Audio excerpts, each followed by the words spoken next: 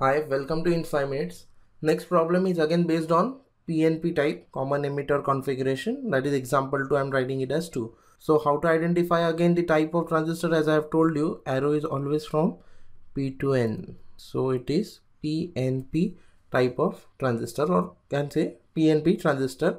Then which type of configuration? Common base, common emitter, common collector. For this you need to identify which is your emitter.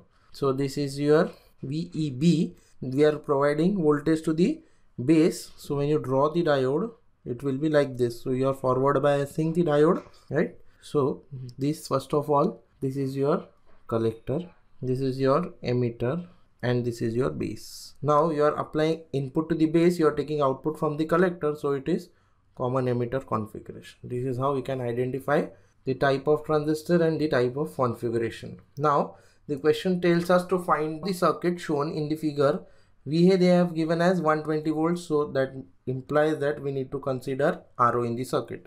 Determine the small signal hybrid pi parameters. We need to find the values of R pi, GM and RO. And finally the voltage gain VO by VS for the PNP type of configuration. To start with, what is our first step? We draw the circuit under DC operating conditions. That is, we remove the AC sources. So this AC source will be removed from the circuit. Then there is no more capacitor to open circuit.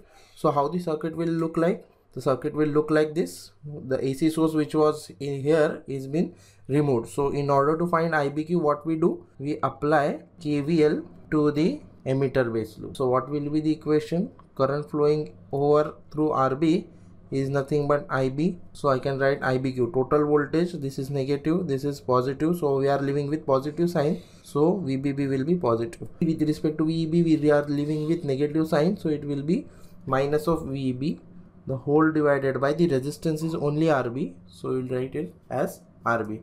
The value of resistance is given, value of voltage source is given, VBB is given as 1.145, VEB if not given we can take it as 0.7, VB is given in the question as 0.7, then divided by RB. RB is given as 50 kilo ohms. So this will give you IBQ as 8.9 microamp. Once you know the value of IBQ, you can find ICQ, which is nothing but beta times IBQ. What is the value of beta given?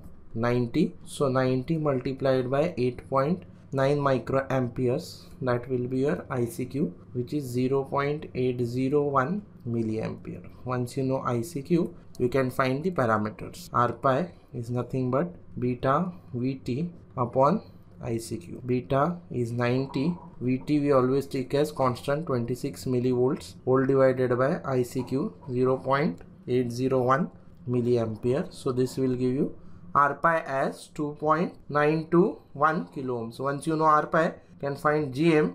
Equation for GM is ICQ divided by VT. ICQ you know, VT you know. We can find GM as 30.807 milliampere per volt. And finally RO.